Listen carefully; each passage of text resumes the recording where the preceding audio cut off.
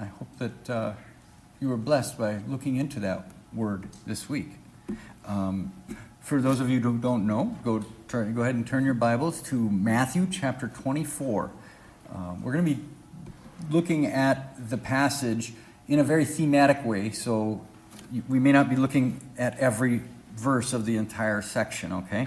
But as you're looking at that, let me just give you a sense of where this is going. We've all heard it. Ready or not, here I come. Hide and seek, right? It's one of the first games we learn to play as children. In fact, when we're young parents with our infants, we play peekaboo. Same kind of thing, right? It's just part of that thing. You know, when someone leaves, however, for an indefinite period of time, it's not a game anymore, is it? Instead, it becomes a responsibility. Think of those who have to go to war. They don't always know the exact date they're leaving. They often don't know when they're returning. There's a lot of uncertainty.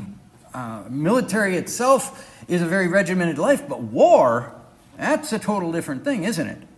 And so we don't always know. Usually, the wife has to take care of things in the home while her husband is off. She's got to pay the bills, she's got to take care of the children, she's got to repair broken things. A lot of the things that she relied on her husband for, not anymore. She's got to, as it were, man up. She's got to go and do those things that maybe aren't in her wheelhouse, right? I remember a trip that I took in 2002, and I was gone for 2 whole weeks training. I called the house every single night.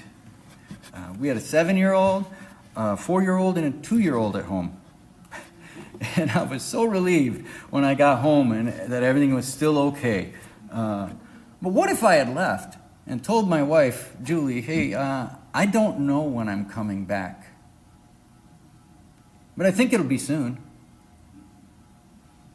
What? Please, see the kids are fed, make sure Ben gets to school on time, and take care of things for me while I'm gone. That's a pretty weighty matter, isn't it? And when we married, we partnered together for better, for worse, for richer, for poorer, in sickness and in health, right? That's what marriage is about. But neither of us knew whether the future would hold good things or bad things. But we had said when we married, no matter what, I am for you. I am with you. I will work for you. That's what it's about, right? Beloved, we who are believers are also pledged to someone who has left us but said he's coming back. Jesus has given us his word that he will return, but he just can't say when. Near the end of Matthew's gospel, in Matthew 24 and 25, we find 7 parables of the kingdom of God. These are a response that Jesus giving a response to some questions the disciples had. Essentially, they teach us certain things that are foundational about our relationship with the Lord. He's setting, the Lord is in the sense setting the stage for his disciples, because in a very short period of time, he will be crucified, dead, buried, 3 days later, rise again, and then just 50 days later, he will be leaving them for an indefinite period of time. Today's message is thematic, like I said. There's going to be several themes that we see in these parables. These are the 4 themes. We're going to look at 3 of the 4 today. No one knows when. And that is to say, when Jesus returns, or even, we don't even know the day of our death. Right? Secondly, be on the alert. Be prepared. There are signs and seasons to see. And then Christ's coming is like a thief. What does that mean? And lastly, we will all give an accounting of how we lived our lives. So let me give you the big idea. The big idea is that since Jesus is our bridegroom, we should be ready and eager to see him come. We are responsible to use what the Lord has given us for the advancement of the kingdom, and we will give an accounting for what we did with the lives that we owe to him. Brothers and sisters, what the Bible teaches us is that we are to live holy, expectant lives, always preparing and making sure that we shine for Jesus. So let's look at these. The first theme, no one but the Father knows when. And the verses that we get that from are Matthew 24, 35 and 36. Heaven and earth will pass away, but my words will not pass away. But of that day and hour no one knows, not even the angels of heaven, nor the Son, but the Father alone. You see, Jesus himself does not know the day of his return, but he has given us his word, and his word is gold, isn't it? Heaven and earth will pass away, but his word is eternal. Amen? Isn't it precious he tells us that? I want you to think about those whose word you really trust. Perhaps it's a spouse or a parent, a friend whom you've shared your deepest heartaches and joys, right? There are people we share our word with, and we trust them with it. Why is it that we do that? We do it because our heart is knit to them. We love them, right? That's how that happens. But I want you to think now of someone that you used to trust, but who betrayed you. That changes it, doesn't it? Here you had your heart knit to someone. You shared something that was kind of important, and they betrayed you in some fashion or form. That's heavy. And it's all the more heavier because that's what betrayal is. It's a betrayal of the trust. Betrayal hurts because of the relationship that we had. It's now torn. It's broken. And, human relationships are like that. Even those who haven't broken a trust like that with you, but you've sometimes, they let you down, don't they? Sometimes we let those who trust us down. It's kind of the issue of human frailty. A plan that was made is broken due to illness or, some other trouble, maybe a car trouble, whatever, right? Could be a variety of things. We give a pass on broken promises like that. It's right. We should give a rain check, right? But we shouldn't have to do that, in a sense. Beloved, there is no heaven on earth, but there is a heaven. Amen? Don't you long for it? It shouldn't be that we have to, worry about human frailty and not be able to keep our word at times. But it is that way sometimes. We have to have patience and bear with our own frailty and with that of others. But you know what? We have hope. We have hope because of Christ. He is our betrothed. He is the Lamb of God who takes away the sin of the world, all our frailties. And so whether you have to bear with someone or they have to bear with you, our hope is not in good circumstances or having a good day. But our hope is in Christ because we have everything we need for life and godliness. He has given us his holy, sure word, a word that does not pass away, that he will return. Amen? So let me ask you, how does not knowing when Jesus will return help us to live holy, expectant lives for Christ? So I'm going to shamelessly steal or borrow from our brother Nate, who was here a couple of weeks ago preaching, and he gave an illustration from his own job and his own life, and I thought it was perfect for this. So I'm just going to repeat it, okay? He mentioned that he used to have a job site where the boss would occasionally just leave without telling anybody where he was going or how long he would be gone. And sometimes he was gone for up to even 2 weeks. Now, just as suddenly as he was gone, suddenly he shows up one day. Well, I imagine that would be a little unsettling as an employee, a laborer who's working, right? Well, is he coming in today? Well, I don't know. He's the boss. He can come in if he wants. Well, what should I be doing? Everything that I'm supposed to be doing, right? It puts a little bit of weight upon you. Now, there could be two different motivations that would keep the guys working, right? One might be fear, right? Well, I don't want to be caught not doing my job and the boss show up.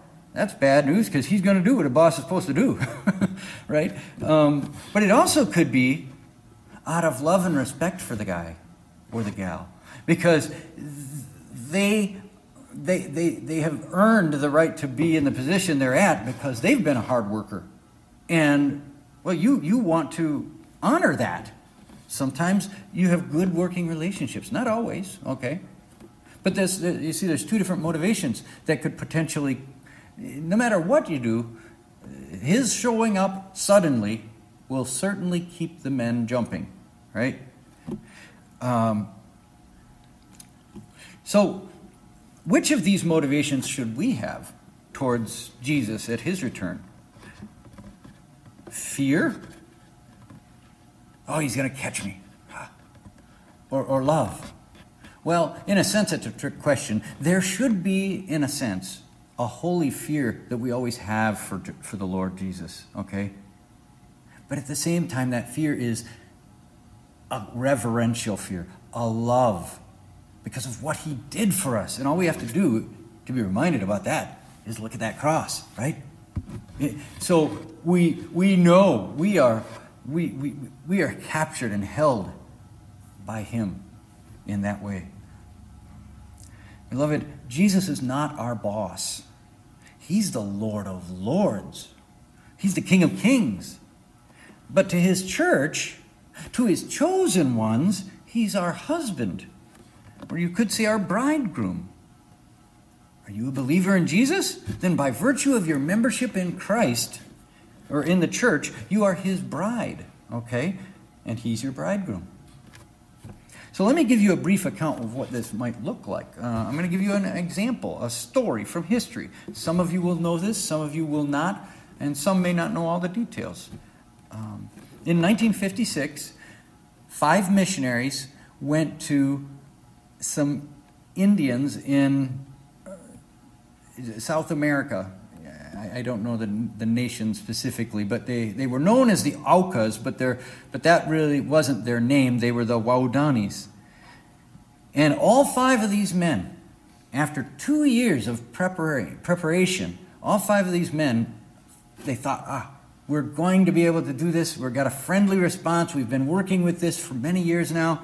They were stabbed with spears and murdered on the beach and left. Their bodies were laying in the sand. Beloved, these men, they spent years in school preparing for their life's work. Let me give you their names and some of their family's history here. Jim Elliot, he was 28 when he died. He had a wife and a daughter. And you might know the wife's name. Her name is Elizabeth Elliot. That name might ring a bell. Then you've got Nate Saint. He was also a missionary. He was a pilot. He had 3 kids and a wife. And one of his kids might ring a bell. His name was Steve Saint. But he was only 32 when he died. Ed McCulley, another missionary, a medic. And he had even trained to be a lawyer initially. He spent a whole year in law school. He was a learned man, but he was called to the mission field, so he abandoned the legal field, took enough classes for a medical training to be used in the missionary endeavor, and went to Wheaton College, where all these men met. Okay? Then Ed McCulley. That was Ed McCulley, I'm sorry. Then there's Pete Fleming. He was the youngest man. He was engaged, we know that, but there's not a whole lot of history on him. He's only 27 years old when he passed. But he spent 4 years in school and preparing the whole time. And then Roger Udurian, 31 years old, a missionary. He also had fought in World War I. He was a paratrooper in England. He enlisted in 43 because of the war. He had 2 kids and a wife. These men and their loved ones willingly followed the Lord's plan for their lives. They gave up their plans and hopes because they had a calling to serve. Were they more holy than we are? No. But they forsook the things of the world for a greater reward, a reward the world doesn't always esteem.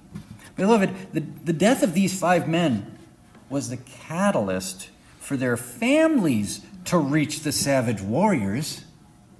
We kind of look at it sometimes and we say, look at all the training, all the study, and it's gone in an instant. It was a waste. Was it? That little tribe is not probably, I believe it's over 50% Christian today. And let me give you a little history on how that all happened. 2 years after the death of their husbands, 2 of the wives, Rachel Saint and Elizabeth Elliot, returned to the tribe having made a friendly contact enough. And Elizabeth brought her daughter with, and eventually Rachel had her son, who was off at a school, join them when he was 10. He was only 6 years old when his dad died. So from the age of 10 on, he was with this tribe. He developed relationships with some of the men, even who had killed his father. And so in June of 65, he was baptized by 2 of the men who did actually kill his father, because they had become believers. Isn't that amazing? It just strikes me. I asked my father-in-law. He went to Wheaton College and was a student there right after this happened. So it was a big deal.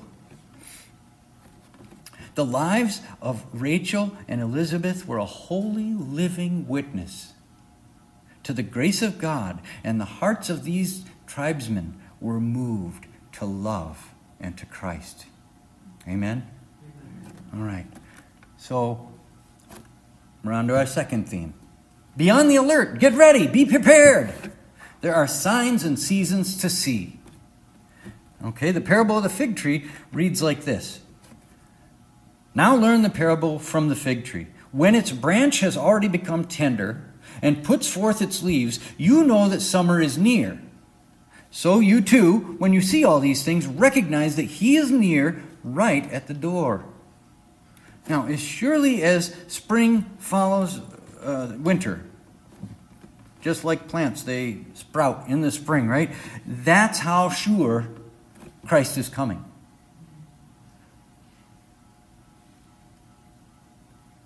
Now, sometimes we forget that. I mean, it's been 2,000 years. Peter talks about how in later days that there will be mockers who say, oh, when is he coming again? They've been saying that for thousands of years. Oh, don't fall into that trap. It's a certainty. Just like the spring always comes, just like the summer always follows spring, it will happen. It will happen. The Father in heaven is holy and righteous and will not allow his bride, the church, to go through waters of adversity that he did not plan. Yeah, we sometimes live in troubled times, okay? I want you to think about the curse for a moment. Women in childbirth have a painful delivery. Those who have to work do so by dealing with thorns and thistles in the sweat of their brow. Work is hard. It's not supposed to be hard, but it is. In fact, if you look in the Bible, you'll see that we were supposed to be working before the curse. We were supposed to tend the garden. All creation groans because of our sin. And this is a good thing. It's good because when we put our hand to the fruit, we took the prerogative of God. God is constantly trying to remind us and show us we were wrong. He is Yahweh. He decides where we live, when we live, and the circumstance of our lives. We who live are to take this to heart. It's our job to remember the goodness of God. Okay? When he made man, he made us in his image. Image bearers, placed in the garden of God. Have you thought about the garden of God, actually? You know, it's one of those things, we sometimes call it a metaphor for heaven. But you know, brothers and sisters, in a sense, although it is a metaphor, it is no metaphor. There once was a time heaven was on earth. That's what that's telling us. And you know how we get that feeling sometimes, that feeling of for a simpler time, or a time of youth, or maybe we sometimes think a time of innocence. You know, I believe that is because God puts it in our hearts and reminds us there was once a time there was heaven here. And it's a reminder that even though heaven here has been destroyed because of our sin and the curse, heaven is still here. And we can have hope. So let me ask you this. Same question as before. How does knowing that there are signs and seasons help us to live holy, expectant lives? Isn't it the case that our Lord wants us to know, to be ready, to be looking for His coming, but He couldn't tell us when? He explicitly says that we will have signs and seasons that help us identify His coming. And you know, all you have to do is look at the first coming of Christ. Weren't there things that identified the Messiah then? There sure were. He would be born in Bethlehem. Check. He would be born of a virgin. Check. He would perform miracles. Check. You know, I was looking it up. I don't know the exact number, but there's more than 300 prophecies that He fulfilled when He came the first time. And there are lists where you can see the prophecy and the fulfillment very clearly. You can find those lists out there, but 300, we're not going through that this morning. But that tells you the amount of evidence that was there for His first coming. And you know what's interesting? There's actually more than 700 prophecies of the Messiah. Some have not yet been fulfilled because Jesus is going to come again. Now, the interesting thing about that was the rabbis of those days did not distinguish that. They just saw that the Messiah will come. And some of those passages talk about Him coming as a conquering king. And that's what they latched onto. And in the whole midst of all that, they missed the suffering servant in Isaiah 53. They missed all the prophecies of Jesus coming to die. But they were right there, right under their noses. And you know, it would be real easy for us to miss the same thing. So keep your eyes open. They're there for us to look for. We can find them in the Scriptures. Jesus is indeed coming again, and there will be signs and seasons accompanying His second coming just like His first. Let me give you another example. A story from history. Another one, I think I actually shared this before, but maybe not. Consider Elizabeth Ten Boom, also known as Betsy. Some of you, Ten Boom sounds familiar. You might know about Corrie Ten Boom, right? That's Elizabeth's sister, because Corrie Ten Boom is the only survivor of her family of the Holocaust. She was part of that story that we sometimes know about. You saw the movie maybe called The Hiding Place. And there's a book written, okay? Her Elizabeth's story, though, is recorded in there alongside of Corrie's, because Corrie told the story of her father, of her whole family, beforehand and all the way through. So you get the history there, and it's a beautiful story. She lived in a Christian home. Holy expectant living was on display for all to see. In fact, during the 2 years that they were in the hiding place, or that they had a hiding place for the Jews, when Jews were there, they sat them down at the dinner table, and they had Christian devotions with them. Corrie and Betsy went off to some of the darkest concentration camps that we even know of. And Betsy actually died 6 months only before the end of the war. When you hear that, it just kind of makes you grieve. You're like, oh my, so close, yet so far away, right? Yet her witness to her sister Corrie saw Corrie through. By her own account, she was becoming bitter. Corrie hated the Germans and what they had done to her family. She saw all of them dying one by one. And now her sister dies. Yet Through the entire endeavor, her sister kept testifying to God's love. Even in her weakened state, love prevailed. Betsy lived a holy expectant life to the very end and passed on that same holy expectation to her sister. And we only know that story because her sister did live. And we have that. Isn't that a great blessing to us? We don't know the circumstance of our lives, but He does. And He places us where and when He does for His purpose. We're just to be faithful. So the last one is Christ's coming is like a thief. And this one is found here in Matthew 2:42-44. Therefore, be on the alert, for you do not know which day your Lord is coming.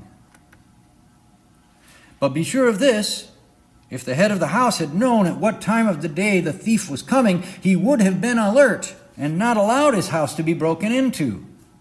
For this reason you must also be ready, for the Son of Man is coming at an hour when you do not think He will. Now, there's actually a total of 5 passages that speak of Jesus' return as a thief. And honestly, every time I see this, it kind of bugs me. I mean, this is King Jesus. How can we say He's a thief? But he's not saying He is a thief. He's using one attribute of thievery, that of unexpectedness, right? And since Jesus is the one bringing us the illustration, we can't argue with it, can we? Thieves never announce their schedule ahead of time, do they? That'd be really convenient, wouldn't it? There's 5 passages that talk about Jesus coming as a thief. We're not going to look at all 5 of them. We're only going to look at the one we just did and then this one here in 1 Thessalonians. So let me read these verses to you. This is 1 Thessalonians 5, 1-6. Now, as to the times and epochs, brethren, you have no need of anything to be written to you. For you yourselves know full well that the day of the Lord will come just like a thief in the night. While they are saying peace and safety, sudden destruction will come upon them suddenly, like labor pains upon a woman with child, and they will not escape. But you, brethren, are not in darkness, that day would overtake you as a thief. For you are all sons of light and sons of day. We are not of night or of darkness. So then, let us not sleep as others do, but let us be alert and sober. So the question of the timing of Christ's return is what's being dealt with, right? And that's an area of friction in Christian circles these days. I'm not going to give you any sort of timeline or anything like that, because that's not what Jesus or Paul is getting at here. They are bringing it primarily to answer questions. So Paul got a question in a letter, something to the effect of, will my brother in the Lord, who's already passed on, is in the grave, is he going to miss the coming of the Messiah the second time? Jesus said He's coming again, but He's gone. So Paul answers that question. And later, of course, the answer to that, of course, is they won't miss the coming. Those who died will first see Jesus, and then we will be translated. But this is where they were at. Later in that same church, they began to focus so much on the coming of the Lord that some of them stopped working, they became lazy, and the bottom line is they were too busy focusing on the return of the Lord without working alongside of it. Yes, we are to live holy, expectant lives, but we don't sit on our duff while we do it. We have to work. We're supposed to shine for Jesus. They were in danger of forgetting that we are to be preparing as we wait, ultimately. That's what it's about. The Lord wants to see His church working. As we work, we will long for the kingdom even more. Because work is hard, isn't it? Just like I said in the beginning. Once again, let me ask you the question, how does knowing that Jesus will come unexpectedly to those who do not know him help us live holy, expectant lives? Because we who know the Lord will not be caught by surprise, the Scripture says, because we will have those signs. We're even though we don't know the day or the hour, we know the season, right? So we will not be caught, unexpectedly. But here's the answer to this. If we feared the return of Jesus, what does that say about our relationship to him? It says there's some issues, isn't it? It's kind of like, this is a hard illustration, but it's like the battered wife whose husband cannot approach her anymore. That's not the way we should be with the Lord. Instead, with respect to the Lord, consider how he gently calls us to serve. And I think I've got this verse here. Come to me, all who are weary and heavy laden, and I will give you rest. Take my yoke upon you and learn from me, for I am gentle and humble in heart, and you will find rest for your souls. For my yoke is easy and my burden is light. Now he says his yoke is easy and his burden is light. A yoke is a tool for work. But he doesn't say that we will have no burdens. He just says that the burdens will be light. And I think compared to the burden of carrying our own sin that we once bore. And that's the light that we need to shine to the rest of the world as we live, right?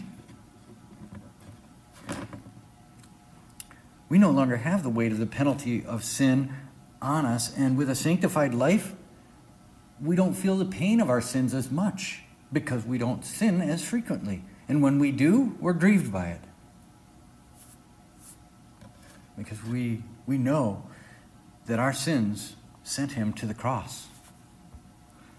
So, since Jesus is our bridegroom, we should be ready and eager to see him come. We are to live holy, expectant lives, always be preparing and always making sure we shine our light for Christ. None of us knows what the future holds. How are you using your life for the glory of the King and the kingdom? I'm not sure. Here we are. Okay, so I should have had that up there. This is what Paul says in Colossians, to whom God willed to make known what is the riches of the glory of this mystery among the Gentiles, which is Christ in you, the hope of glory. That's our mission. No matter the circumstance of our life, no matter the job that's sitting before us day by day, the mundane tasks or the hard tasks, live joyfully. Give people a reason to know and hope. That a reason that they can take of that achiness in their own heart and say there's actually something to this. And God is good. Amen? Are you eager to see his arrival? Make the kingdom of God a priority and the king your desires. Let a holy expectation for God and his kingdom permeate his life. Now today we looked at several themes found in the kingdom parables. No one knows when, the Lord's return or your death. Be on the alert. Be prepared. There are signs and seasons to see. And Christ's coming is like a thief. Next week, we're going to look at just one of those parables, specifically the parable of the talents. It's Matthew 25, verses 14 to 30, if you want to look it up. And the theme in that parable is we will all give an accounting of how we lived our lives. Jesus promised us he will return, and we should be ready and eager to see him come. Amen.